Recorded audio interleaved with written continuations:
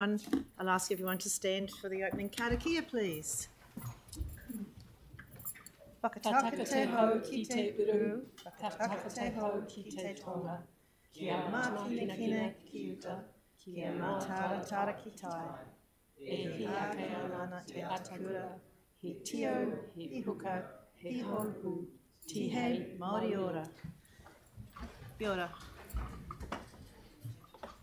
All right, so welcome to the meeting this morning, everyone. We've got a nice full gallery. It's nice and cosy today in here. Now, this morning we do have an external recognition for council services, and it's for our City Council Smart Cities team. So Michael Healy and Grace Leon, are you with us here this morning? Yes. Would you like to come to the table in your proud moment? And it's all of our proud moment, actually. And before we get into the recognition, you've got a video for us, which I think would be really interesting for us to see, so that we know what you've got the award for and what you're actually doing for the city. So the floor is yours. Fire away.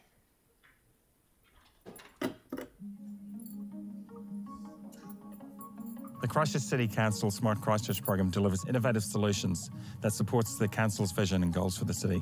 A key part of this is building collaborative partnerships that solve problems. In this case, after the devastating Port Hills fires, we started looking for ways to monitor environmental conditions in high-risk areas, with the goal of providing early warning of fire risk. Fire and Emergency New Zealand is interested to learn how technology like this can help reduce the incidence and consequence of fire in our community. An important part of this project has been the excellent collaboration between Christchurch City Council, Rainier Matariki Forests, Fire and Emergency New Zealand and the Spark IoT team. Working with the Tentis, Spark IoT have delivered a solution to the council's use case. It is a network of 5 R10 series devices to Bottle Lake. Devices include 360-degree thermal imaging sensors with AI capabilities, ultra-high definition video and still imaging, weather inputs, pressure, humidity, wind speed, wind direction, rainfall and air quality, including pollen recognition. All the data is then transmitted in near real time via Spark's IoT network for analysis and assessment.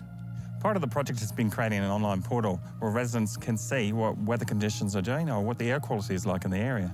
This will help people to make better informed decisions. For example, a person with allergies may want to avoid a day where there's a particularly high pollen count. Early detection and intelligence helps us mobilise our response resources as quickly as possible.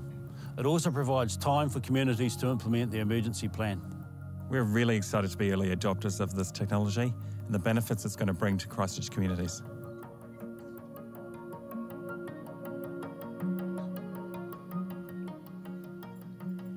That's amazing. So that Early Fire Detection Sensor Network project was named winner of the Datacom Award for Digital Local Government at the 2023 LGFA Taitoura Local Government Excellence Awards. So we're really excited about that. And there's that collaboration word again, and environmental detection. I think that's got places that can go further than this. So thank you very much, and come forward and I'll give you your award. Thank you.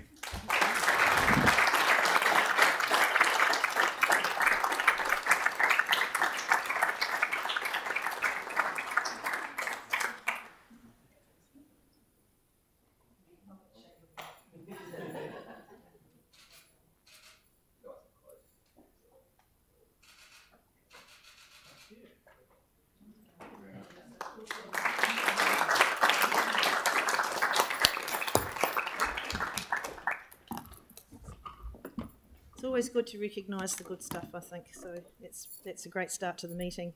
So we move to apologies.